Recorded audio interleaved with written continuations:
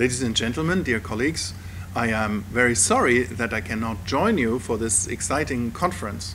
The reason is that it collides with the 70th anniversary celebrations of the Davis Center at Harvard, which is my second academic home and a place where I am Center Associate and on the advisory board, so I could impossibly miss this celebration.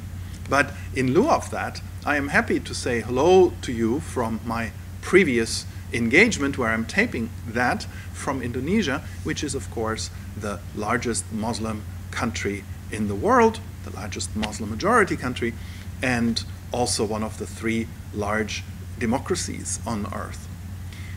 Why do we deal, other than in public administration history, with non-Western PA? Well, if there is not one global best practice of public administration, but if this is so, that what we call global public administration is really global Western administration, even really Western administration, and not even really Western administration, but Anglo-American administration, and perhaps even American administration, then both intellectually and practically it would be very interesting to have competing models.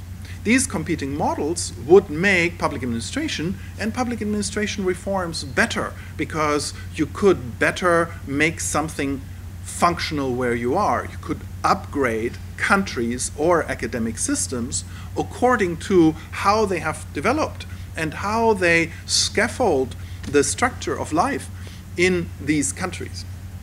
Now, if this is the case, and if we are looking about contemporary relevance, if we want to make our point hard, if we want to sharpen it, which we should if we have such an argument that a lot of people might not like, then it would be interesting to look at those systems that really could compete with the global Western one, that have a long tradition over centuries, that have a sophisticated history, that are still in practice today, not only via values, but also via institutions. And although this is controversial, I think that the 3 paradigms, or even the 2.5, that can be competition to the global Western system would be the Confucian system, which certainly is rising as we speak again and again. And you know that the Confucian countries are some of the most successful ones by almost all indicators.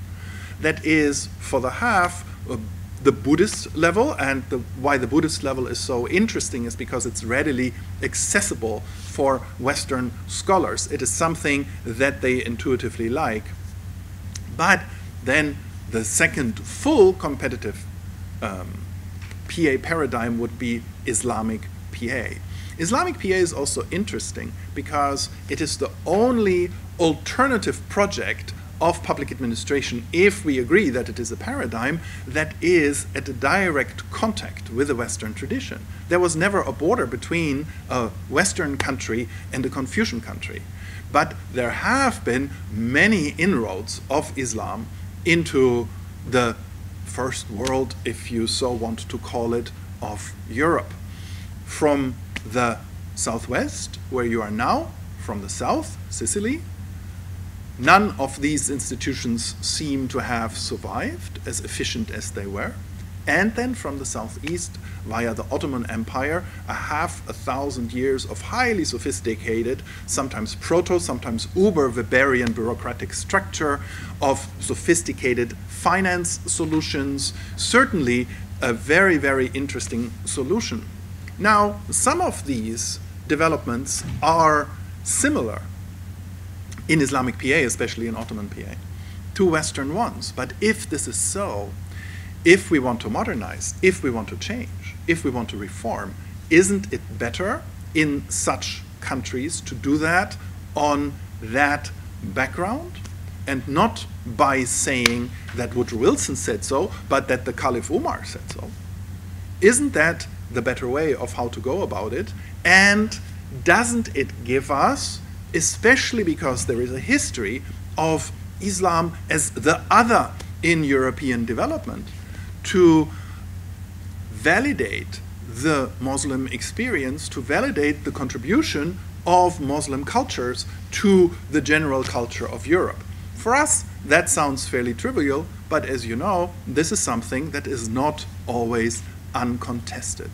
And so the positive, the interesting, the specific, however, contribution of Islam to public administration is particularly interesting. Now, in Europe, we see relatively little of that legacy in the 4 Muslim-majority countries that we in Europe have.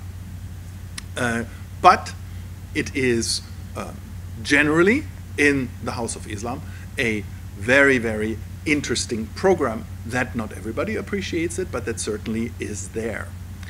And this is something that is one of these beautiful research projects that, even if they fail, are profitable, because they allow us, just as a mental exercise, to step out of what we think is actually the only solution, the unique solution, and we are reflecting on our own heritage in such a way as that we can say, that's not natural, that's not normal, but that is one way of how to address it, and it allows us to specifically address what is, if you will, European or Western. Notice that I'm not saying Christian, although that legacy is of course there, Judeo-Christian in a larger perspective, just like the Islamic perspective is meant here in a cultural sense as an extremely important variable of civilization, primarily speaking. So we find these Islamic institutions also in not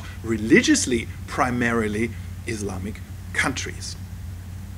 If this is successful, if we can identify such paradigms, not only by values, but by institutions, it gives us both this intellectual possibility of really enriching our understanding of what public administration is like, and the chance to upgrade and modernize systems that might be resistant to reforms just because they are recommended from a global Western perspective.